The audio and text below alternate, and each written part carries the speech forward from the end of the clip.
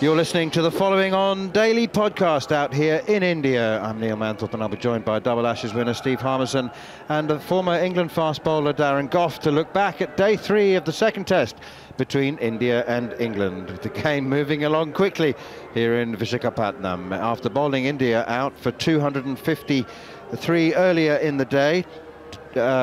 England close the third day on 67 for 1, needing another 332 runs to go 2-0 up in the series. We'll get exclusive reaction from brilliant England fast bowler Jimmy Anderson, and Chetan Narula will discuss the big talking points of the day and the match concerning India. So plenty to come over the next 25 minutes or so. You're listening to Following On. Another remarkable day's cricket, so full of action with the bat and ball and in the field. Saw India resume on 28 without loss. They were bowled out for 255 and the action began early with Jimmy Anderson striking twice to remove Rohit Sharma for 13 and Yashasvi Jaiswal for 17. But Shubman Gill played a blinder of an innings for his third test 100 to make 104. Akshar Patel made 45, but England chipped away, kept working, and Tom Hartley finished with 4 for 77, with Rian Ahmed making 3 for 88, all of which left England. Jimmy Anderson took 2 for 29 in 10 overs, but it was the tone that he set at the beginning of the day that England were able to capitalise on, all of which left England to score 399 to win in 2 and a bit days, and they made their usual flying start with Zach Crawley finishing the day on 29. Rian Ahmed, promoted to Nighthawk, came in at the fall of Ben Duckett's wicket to finish 9 not out, played almost a shot a ball. Duckett went for 28, caught bat pad off the bowling of Ravichandran Ashwin. And history suggests that England will not win this test match because nobody has chased this many runs in India to win a test match ever before in the history of test cricket. But if anybody can carry on rewriting the history books, it is this England team. Darren Gough and Steve Harmison have enjoyed this action-packed, fantastic day's cricket. And Darren Gough, it all started with Jimmy Anderson. England needed early wickets, really needed early wickets. We spoke about Yashasvi Jaiswal or Rohit Sharma batting through the day and really taking England out of the game, and he provided them. Jimmy Anderson. Absolutely. We talked about it at the start of play, didn't we? But England, to have any chance, really need to get them out, dismiss them for 200 in that second innings. And it looked like we're on target because Jimmy Anderson started off getting rid of Jaiswal, and Rohit Sharma was unbelievable, really, and he just summed up the class. He's been around a long time. Yes, he might be in his 40s now. He might be a tad slower than he used to be, but he puts the ball in the right areas. He makes the ball go either way, and if there's anything whatsoever in the pitch, Jimmy Anderson will find it, and he dismissed those 2 openers with 2 very well. One very good delivery and one which we're used to, getting the ball in the right areas to the left-hander and just in the drive straight into the slip. Harmy, what is fascinating about the Indian innings is that, there were some really expensive overs in there. Rian Ahmed's gone for a couple of dozen in 2 overs. Tom Hartley was also, conceded some big runs in big overs. There was 16 off and over at one stage off Rian Ahmed. And yet you look down and you go, how they bowled out for 255? And Stokes' encouragement to the bowlers not to worry about that, because there was some, Shubman Gill scored 104 of 140 balls and was going great guns, and boundaries seem to be flowing. They're hitting sixes, and yet they're bowled out for 255. And it's just Ben Stokes saying it doesn't matter if you keep taking wickets. We're desperate to keep taking wickets. I thought he controlled the field very well. Again, he had in-out fields, he had some defensive fields, and then when he needed to attack, he attacked, and he played on the side of India, looking at the scoreboard, going, what do we need? Do we need to eke out a few more? And I thought even at the end when our Ashwin was in, a lot of captains before would have come up. 3rd ball of the over, 4th ball of the over, and give maybe 2 or 3 boundaries away to try and get Jasprit Bumrah on strike. But Ben Stokes was like, no, we'll take one and over, we'll get 1 ball at him, we'll get one that we'll shoot, and then all of a sudden, they're not running away from us. We're not shifting momentum into their bowling 4th innings where you know, the tail enders have smacked a couple of boundaries, and we've seen the momentum shift. So I thought, all in all, in isolation, I thought it was a brilliant bowling performance by the England cricket team. I thought that, you know, when it comes to their endeavours, they kept going. It's a third innings of a game. We've got to remember as well, Tom Hartley's played 2 Test matches. Rian Ahmed's played 3 Test matches. Shoaib Bashir's played 1 Test match. So when I say it's an excellent performance, it is in the context with, you know, the amount of caps we've got, you know, the inexperience that's there.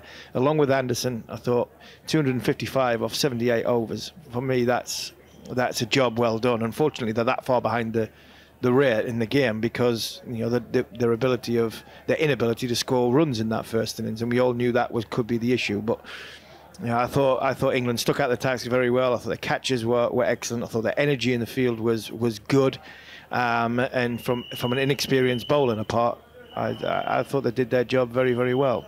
Goughy, Harmy's mentioned the catching, which I thought was outstanding, and I just think that we should mention Ben Foakes' glove work as well. He's taken 3 bottom edges in this Test match so far. Bottom edges off the spinner, which is supreme skill, keeping his centre of gravity low and keeping low to the ground, and you know, just keeping the gloves in position. We also should mention Ben Stokes' catch at long off, running back to the boundary, looking over his shoulder to get rid of Shreyas Iyer. Johnny Bairstow took a very good one, low at slip, and it was just the persistence and the dogged refusal to leave the bone alone, basically, from England, that paid off. Well, exactly, and I think we've credited England for every one of them. They've turned up and they all look fit. Look a very, very fit side, England do. A couple of them that were a little bit heavy going into the series, going in before the series, had to come here, and they've worked hard on the fitness. Now, Ben Stokes, the surgeon, deserves a knighthood. For him to get back with the agility and the movement and the way he's run and moved in the field, I'm fascinated by it. I really, really am. He's been excellent. A great bit of fielding in the first Test for that run out, and now one running over his head. What a great catch that was, by the way. And when it comes down to Foakes keeping, we talk about it many times. Unfortunately, sometimes, because the way the game is, you're always looking for a batter that can keep. But Ben Foakes gets runs. He might not do it in the style of some of the other batter keepers around the world, but he gets the job done. And behind the stumps in these conditions, he was excellent today. A poor start to the series, that first day, a bit rusty, but since then, he has been outstanding behind the stumps. Yeah, if you had that knee surgeon, Darren, you had an extra 5 years on your career, wouldn't you? If you had that, instead of going to Germany every week to get the blood transfusions. But yeah, you're right. I think that the hard part from me, Goughy, is, you know, trying to the understanding that people don't criticise Ben Foakes when he got left out. Don't criticise that he's not. It's not because he's not a good player. You see Harry Brook all the time. You've seen Harry Brook come through. The only way that Harry Brook could get into this team was unfortunately if Johnny Bairstow kept wicket when he wasn't ready to keep wicket. But it was the right thing because we needed Johnny in the team as well. So I think Ben Foakes, I think he will go down at the end of his career as one of the unluckiest cricketers that he couldn't fit into the team as everybody else could, because everybody, like Darren says, wants the batter, that the keeper, that the batter can score runs. So he never lets England down, and he didn't in this game. The 2 catches were regulation catches by sight. But boy, if you speak to anybody from a keeper point of view, or anybody that's played the game at a good level, they'll say, you know, the skill level, the way them were taken, was unbelievable. He took them with ease because he's a very, very, very good keeper. Probably one of the best that we've ever had from a glove point of view. I just want to point out that when he walked to the crease in England's second innings in Hyderabad, they were still 27 runs away from making India bat again, and he's added 100 with Ollie Pope. So yes, he's not the Bazball stylist that Goughy referred to, but jeepers, they were important runs, you know, and he didn't get enough credit for them either. No, he doesn't, and I think that was a 400-run partnership that Ben Foakes has been involved in. You know, there was one at Edgbaston, I think, at Trent Bridge, with Ben Stokes, which was a big partnership to get England in a position to win a game. There was one in New Zealand when Ben Foakes came out and there was trouble in time. When the back's against the wall, he's got character. He stands up, and you know, when you when you see him behind the stumps, you don't notice him. And that, from me, is one of the biggest compliments you can pay to a wicketkeeper. When you don't notice them, it means they are doing not only their job 100% correct, they're doing it with efficiency. You notice your wicketkeepers when it's bouncing off them, or they're dropping it, and they're fumbling, and it's not looking, it's going in with hard hands. Listening to Ben Foakes keep up to the stumps, and you hear through the stump camera, it just eases into the gloves. For me, he's one of the best glovemen that I've seen for England, but unfortunately, the better batters that are around, and you've got the carrot that dangles you with Johnny Bairstow can keep wicket as well. And we've seen in Pakistan that Ollie Pope can do it. You can see why England have made the decisions with Ben Foakes in the past, but I think now he's potentially here to stay for a while. Bit more to talk about with Darren Gough and Steve Harmison, and we're also going to hear from Jimmy Anderson in a moment. But Chetan Narula, now we should speak about this Indian team, particularly Shubman Gill. I mean, a magnificent 100 today. He did have 2 lives, if we can call it that, both on 4. He was given out LBW, and he was persuaded by his partner Shreyas Iyer to review it. And it showed that he got the thinnest of edges onto his pad, which he wasn't even aware of, because he was asked, actually, by Ben Foakes, did you know you hit that? And you could see him shaking his head, saying no. So that was a live. He then, England reviewed a not out Jimmy Anderson, which showed the ball hitting the top of off stump, but not enough of the ball hitting enough of the stump. So twice on 4, he's had a life. And he then, a short while after that, didn't throw caution to the wind, but there was a definite change. He played some more shots. He said, just be Shubman Gill, stop trying to be Shubman Gill, the test player, and he was brilliant. Well, I think it just shows the kind of lack of confidence he had in that early part of the innings. And, a batter who is in good form and good nick, and, he's confident in what he's doing, would probably know, even if there's the slightest of edges, would probably know and would definitely go for that review and say, you know what, I need this. I need this innings. I need to score runs, and I need to stay at the wicket and help my team score some runs. But obviously you can see the mindset he was in. But as you mentioned, yes, and we were on the call with Harmison, and we discussed, I think Shreyas Iyer, yes, he didn't score too many runs, and his own position perhaps might be in jeopardy, but he helped Gill through that initial passage of play, and there was a rotating strike at that particular time. Those singles, I think, really helped calm down Gill in terms of what he was thinking at that time. And once he got settled, and I thought especially after lunch, when he came out, he was a very, very different Shubman Gill. He had some runs behind his back. He'd scored a half century, which he hasn't scored at number 3. So we saw the Shubman Gill that we expect to see, and the kind of shots that he can play. He has just so much time. He's got perfect placement in when he's in full flow. So we got to see that batter that we have heard so much about. And look, he's an important cog in the wheel for India's future. India have invested in Shubman Gill, and they need to give him time to settle down in that position. He asked for it, and he's been shafted up and down. He's played a lot of domestic cricket in the middle order, and then he's moved up top. And when he came to Test cricket, he was a makeshift opener. Now he's asked to move at number 3 as India is preparing its future. So I think it's warranted that he was given this time.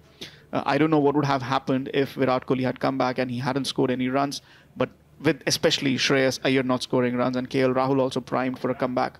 But now, with that 100, we know that he can be afforded that long rope and that time, and it was absolutely necessary to give him that time, and because Shubman Gill is one for the future. He certainly is.